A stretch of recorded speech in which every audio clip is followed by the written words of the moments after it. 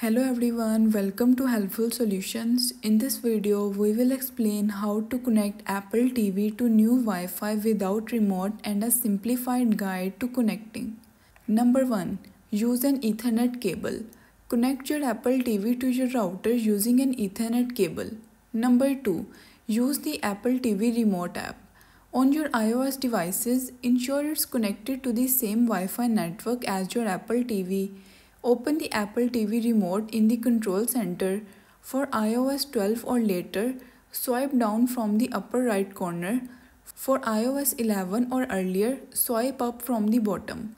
Select your Apple TV from the list. Enter the 4-digit code displayed on your TV screen into your iOS device. Number 3.